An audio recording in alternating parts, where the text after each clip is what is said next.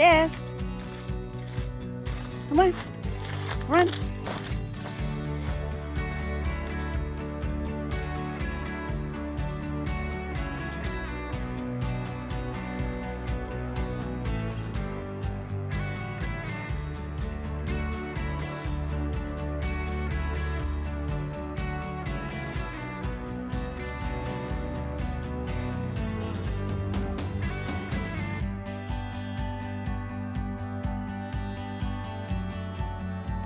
Alrighty, let's see where this one falls.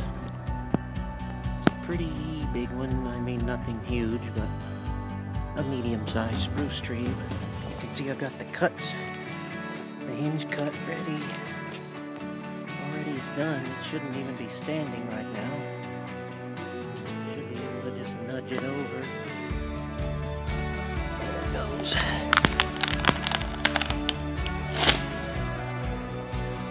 Pretty much where I wanted it to go, into that clearing.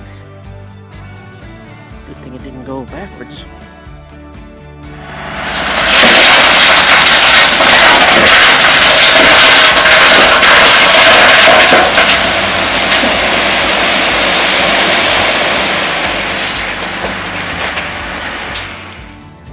The floor structure, I wanted it to I didn't want any support in the middle of the cabin because in case the ground moves with freezing and thawing, I want to be able to adjust it easily. I don't want to have to crawl under the cabin to add shims.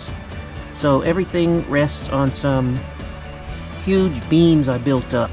The floor joists have to span the 16 feet. It's a 16 feet wide cabin. 16 by 20 is the the heated space, and then there's an 8-foot porch on it. So I had to span across with 2 by 12s in order to give it a nice rigid floor structure. This is measurement, that block there. And then about 3.5 inches bent at the end of the pipe and the rebar.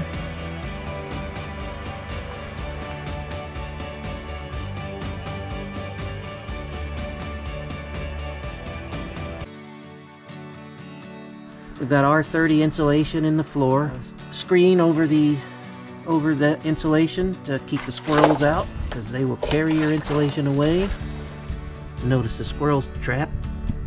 We do get rid of some squirrels around here. They're pulling a midnight. We got the insulation in, so we have to get the flooring, the deck down to keep rain from soaking the insulation. So it's a midnight build. A little quick progress report here. 2 days of basically fighting rain and rearranging the camp, and we had to make room for this tent, which has been great to have because, well, it's been raining. So we do our cutting in here. It's just a good place to hang out when it's raining. Cutting table set up. So I had to move the campers and get it re-leveled in order to make room for it. So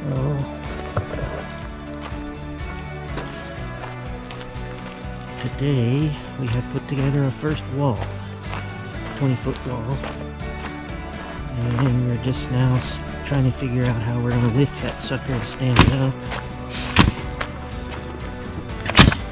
Decided not to put the plywood on it because it already weighs more than we can lift. So we're going to have to use something, I think. So that is the wall. What would be east wall. Took out some trees a couple days ago that were threatening to fall on the cabin we're at, but we busted our chops today because we had decent weather to get this wall built. So far, so good. And there's just wasting time making messes somewhere.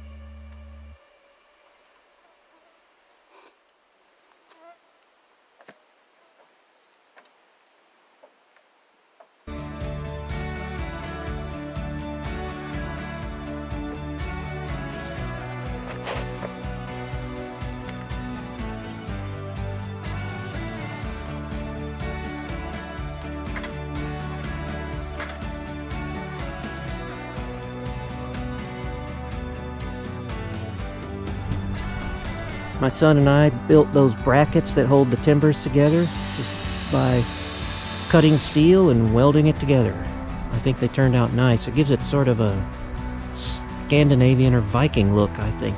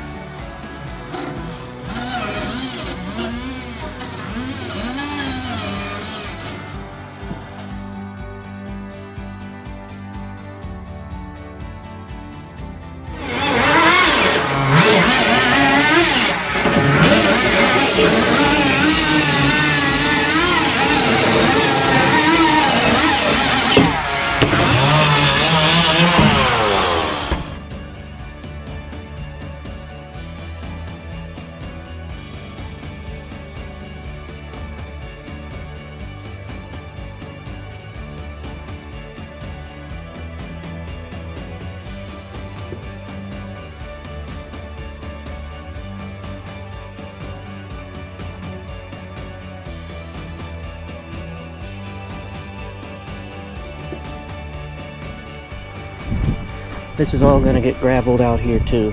We're going to build this up to the steps. A lot of this is temporary scaffolding. This will be taken out.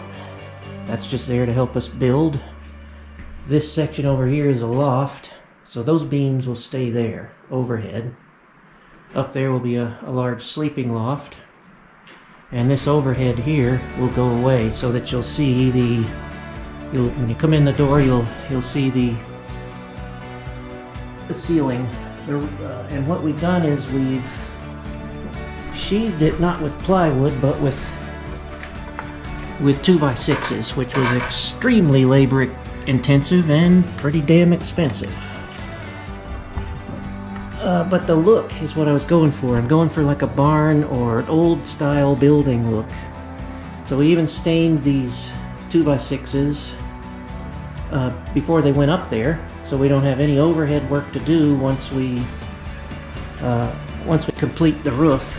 All the insulation and the sheet, this roofing sheet metal goes on from on top of this. So this is what we will see from inside the building.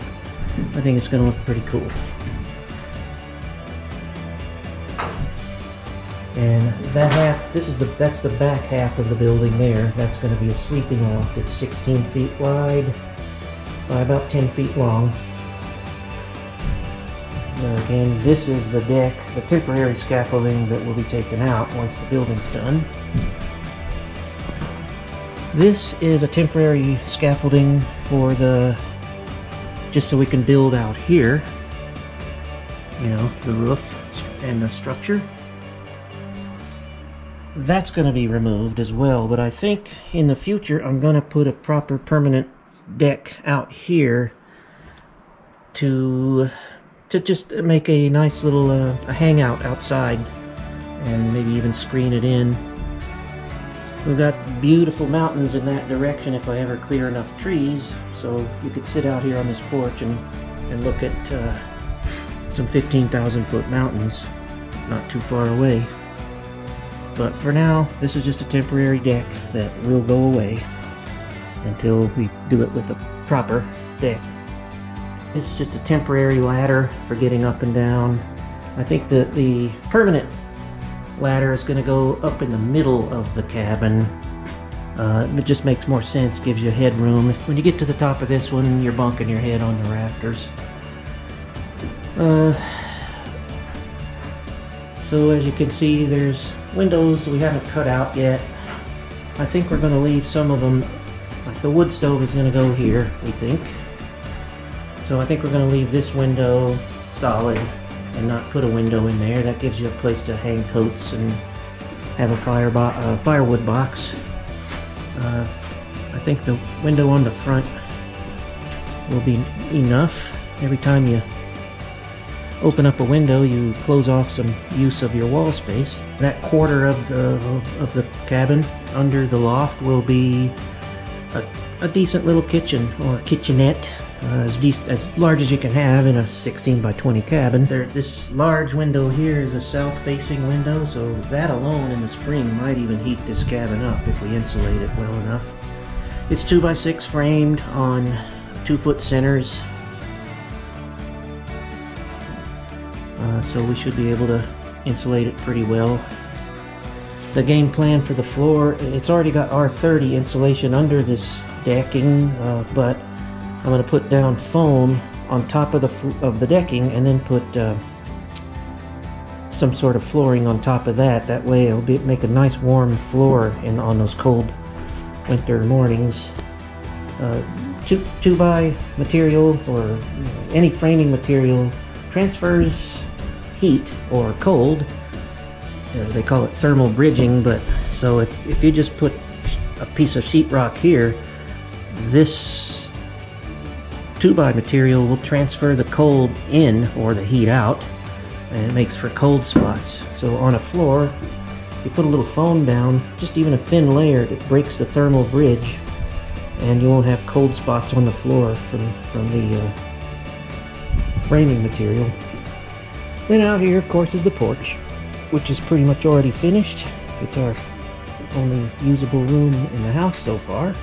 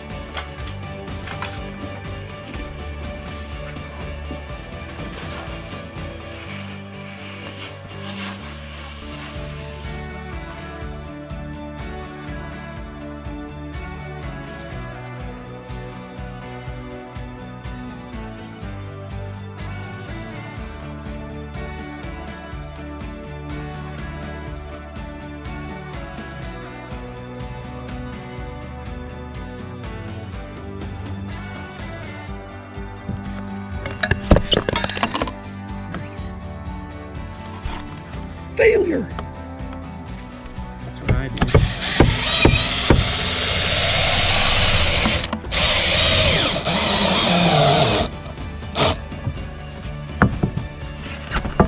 Some people don't. Oh, here we go.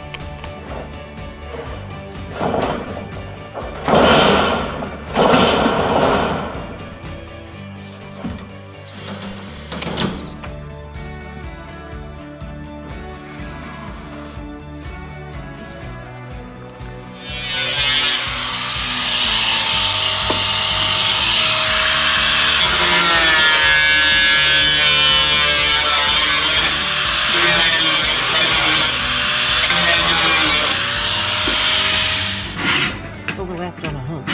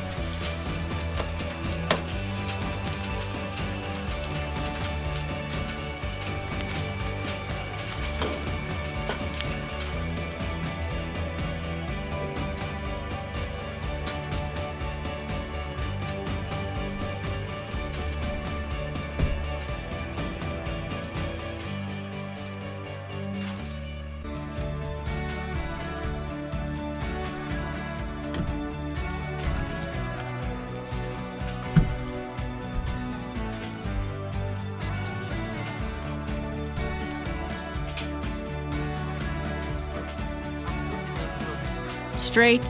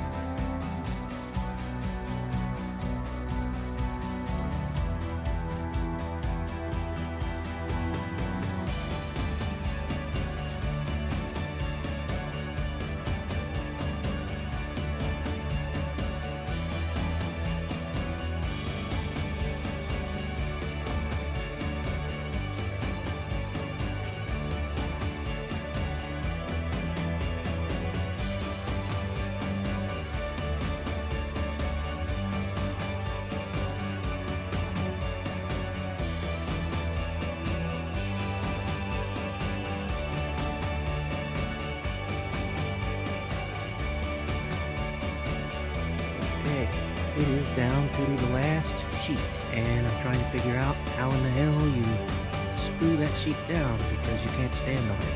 It's too steep. You can't even hang from a rope on it and do any actual work. I'm gonna do sort of a ladder, so a 2x4 ladder on it. I'm gonna screw the ladder down, of course, so we'll see how this goes.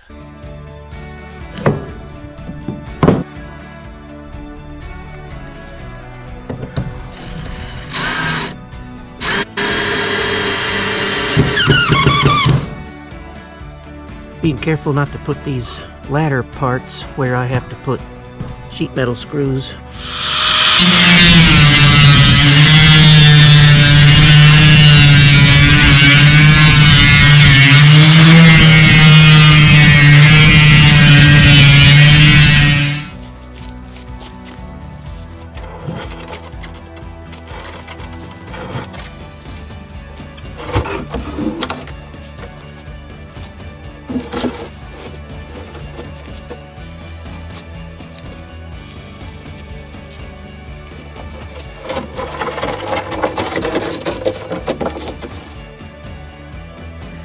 Quick shot of pretty much how it's gonna stay for the winter. I just finished taking all the scaffolding apart and hauling it to the other side of the cabin, so no more going up on the roof. I'm never going up there again. On this side. I gotta spend half the summer on the other side though. But anyway, this is how it looks at the end of summer or fall 2023 on the business side, the money side of the cabin. And here's how it looks on the